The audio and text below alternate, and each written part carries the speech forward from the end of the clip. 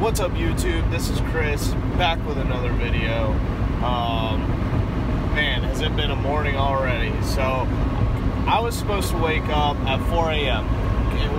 Okay, so currently it is 5:20 a.m. I am on my way to fish with Joshua Taylor with Salty Scales and Dean with Fishing 727. So if you guys haven't heard of either of their channels, I will be sure to link them in the description box below. Make sure you guys go give them some love. But anyways, I was supposed to wake up at 4 a.m. and because it was going to take me about an hour to an hour and a half to get to the Skyway fishing pier. Well, long story short, my dog came in and I was like, he normally doesn't come in that early. So I'm thinking, my first thought to myself was, I don't know if it's 4 a.m. I wonder why he's in here. So I go check my phone, and it is 4:40 a.m. So I was all messed up. I'm trying to get all my stuff ready. Luckily, I had it all laid out the night before. So, tip to you guys: if you guys when you guys do go fishing, make sure to leave your clothes out or get everything ready, so just in case you're late, you don't have to scramble to get things ready. So I am on my way to the pier now. It is 5:20. Somehow, I left myself a little wiggle room when it came to when I was going to have to wake up, and somehow it's all working out, and my GPS has me there before 6 a.m. when the guys agreed that we'd get there around 5:45. So I'm only going to be about 10 to 15 minutes late, thank God, when I was 40 minutes late waking up. So we're going to go target some grouper at the fishing pier. The season just opened up, so we're going to try and do a catch and cook today for you guys. That's what Josh is going to do. This video is probably just going to be fishing for grouper off the Skyway pier or something of that nature. So I'll see you guys at the pier. Let me ask you guys a question. How do you wake up 40 minutes late? 40 minutes late and still beat both your fishing partners to the pier? I have no idea. They're slacking. Josh and Dean. Josh is on his way. Dean just got here. So I'm going to give him a hard time about how I woke up so late and I'm still here before him. Alright guys, we finally made it to the fishing pier. Or they did. Josh and Dean. I've been here. I don't know how a man wakes up 40 minutes late, lives like an extra hour away, and still beats these googans to the bridge. Oh, you only made it by like 10 seconds. Look at him. It's late. I ain't late. I'm here, boy. It's before sunrise, and I'm ready. Get out of my time lapse. Oh, it's alright. Y'all like seeing me in the time lapses, don't y'all? Oh. Alright, so... Where's that bait at? What? That bait. We're gonna catch it. No, where's the bait to catch the bait? Oh, right here. Right there. Alright, so as you guys heard Josh say, we're gonna catch some bait. So let's get to it. Alright guys. Just trying to catch some pinfish and some pigfish. So what we got here is a sabiki Josh made up. And all I'm doing is taking the insides of these shrimp, so just the white, the meat inside, putting them on here, a little bit at a time.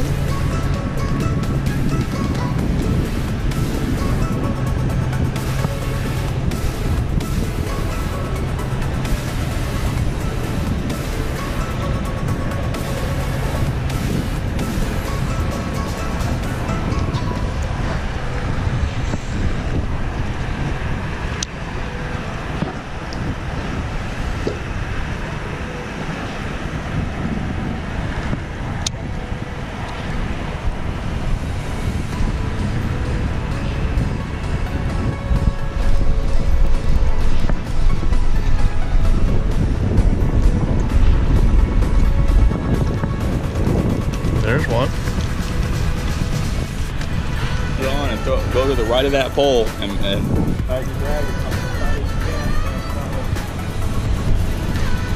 Cast it or drop it?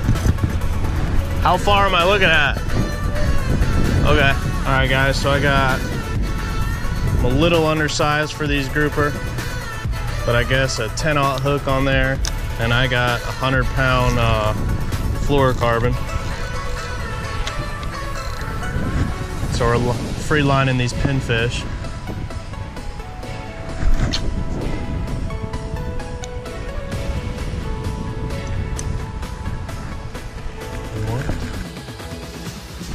Just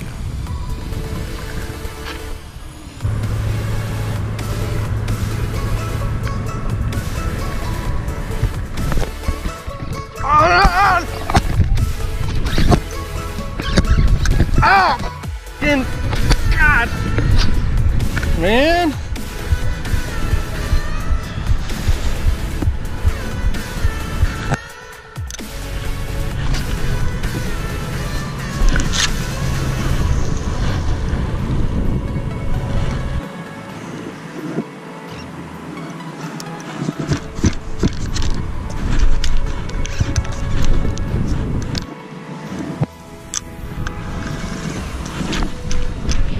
I'm gonna get pissed.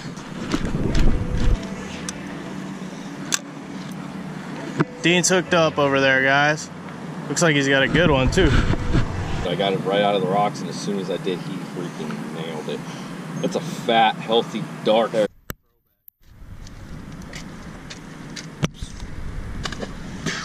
do you think about that, Dean? That was fun. I mean, I've caught grouper, but I've never done it this way. God, Chris. Wherever I've been casting the entire time. You had a fish on the whole time, Chris, and you let your rod down. So Chris got rod, guys. And number one rule, never lay your rod down. Chris lays his rod down and walks away. It just went over the railing. I've never outfit. I've never had that happen. What outfit was that? My $400 outfit. Do you have a snatch hook? No, I don't. Do you, Chris? No. I have a bucktail or something like that, but that's not gonna. Everybody needs to put on something real heavy right now. The tide's not moving, and the fish, the rod will be right here, man. We just gotta snag the line. We gotta get some heavier stuff going here. We ain't got a lot of time. I know.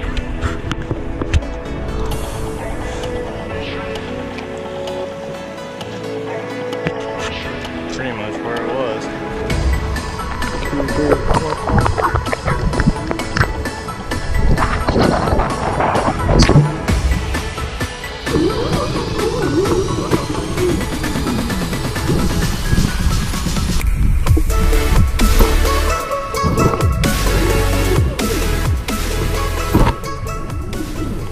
Update YouTube. We're still feeling defeated. A little defeated, but we got some hope. Guys, it's been a hell of a day. It has been a hell of a day. I don't know what kind of footage you're seeing, but currently we're about to leave the bridge, and me and Josh have spotted my rod again. We hooked it earlier in the day, or we thought we hooked it earlier in the day, and we're cranking it in and then lost tension and it was gone. Well, we haven't been able to find it on GoPro or anything since then, and we just saw it again. Like, it is right under the bridge. So instead of being at first it was further out, now it's right under the bridge. So Josh is gonna have his wife bring his cast net to the pier, and I'm praying that we can get this thing up, because it's a pretty expensive rod. It's about a $400 outfit after it's all said and done. And on top of that, it's just my favorite rod and reel, and I've caught some pretty good fish on it, so it's got a lot of sentimental value to me. So I'll keep you guys up to date. I'm feeling a little better now that I can see my rod. My GoPro is still broke from trying to find it earlier in the day, but I don't care about my GoPro at this point. I just want my rod and reel back. So I'll keep you guys up to date. Good, you got the magic touch every time you.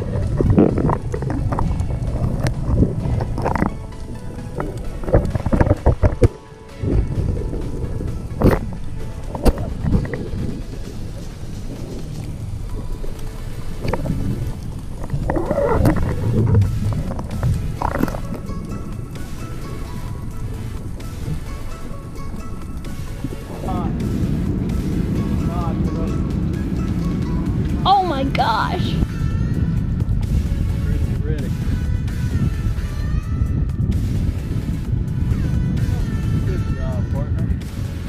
look at what it's caught on. Look at how it's caught. Look at how it's caught. Oh, the hook keeper. Get this, look at this. The hook keeper is the only thing. The hook keeper. I appreciate it, man. Man, it's been in there for like, what, 6 hours?